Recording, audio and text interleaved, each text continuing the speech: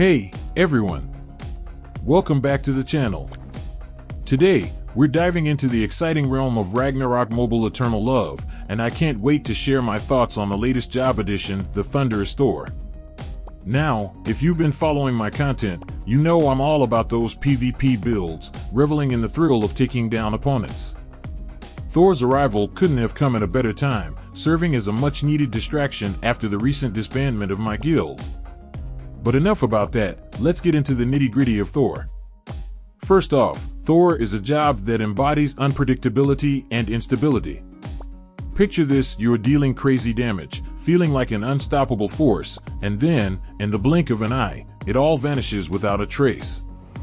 The standout feature, in my opinion, has to be Thor's armor buff skill. It's a game-changer, converting all incoming damage into wind while Thor itself boasts significant wind reduction. A formidable combo, but be warned, savvy opponents armed with black hole skills can outplay even the mightiest Thor. Now, let's talk offense. Thor's offensive arsenal is all about channeling skills.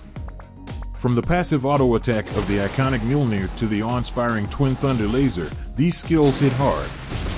However, don't get too comfortable. Opponents with decent wind reduction and the notorious Dokebi card can swiftly counter your onslaught.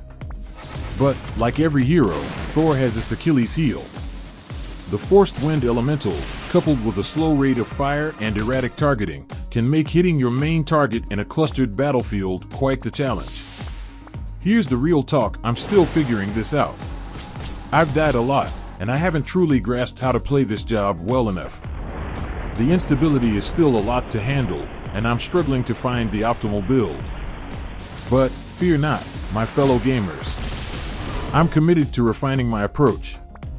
In the future, I'll explore a more balanced build, considering elemental factors, skill damage, and all the nuances that come with mastering Thor. So, stick around, because there's a lot of newbiness to come in the early videos, but we're all in this learning journey together. In the meantime, let's appreciate the uniqueness of Thor, the job that brings both excitement and challenges to the table. May your Thor adventures be as electrifying as mine. Thanks for joining me, and I'll catch you in the next one.